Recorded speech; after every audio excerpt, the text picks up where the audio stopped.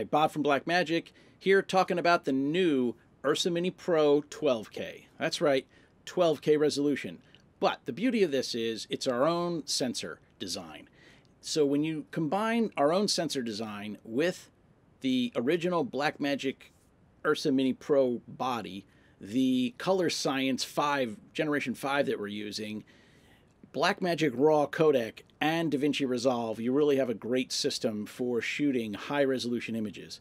The 12K sensor will allow you to shoot at 12K, 8K, or 4K, all using the full sensor. You also get high frame rate. So 12K images at 60 frames per second, 8K images at 110 frames per second, and 4K images at 220 frames per second. So you're really getting some great slow motion capability in this camera.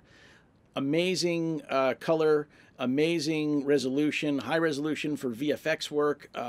You know, even though people aren't finishing in 12K for sure, you can use 12K images in LED walls for virtual production. So it really has a lot of use cases.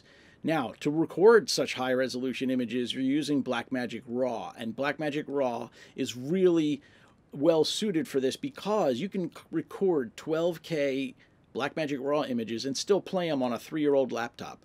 So it's a really great workflow that you only need the one recording. You record the Blackmagic RAW files, you use them for editing as well as color grading, but you don't have to do reconforms. So if someone is grading for you with the same files, they only have to send you the updated Resolve project, and boom, it does all the color for you without the need to reconform after editing. So it's really a great improvement to the workflow overall.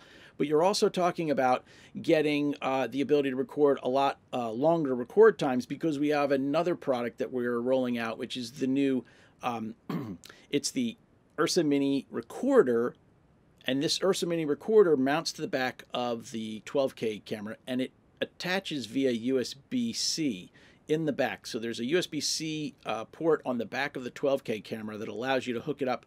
So this way you're able to record on SSDs and the new NVMe drives, which are really high speed and high capacity for longer record times. And that product is going to be out soon too. It's $395. The actual 12K cameras are starting to leave the factory now, so people will see them very shortly.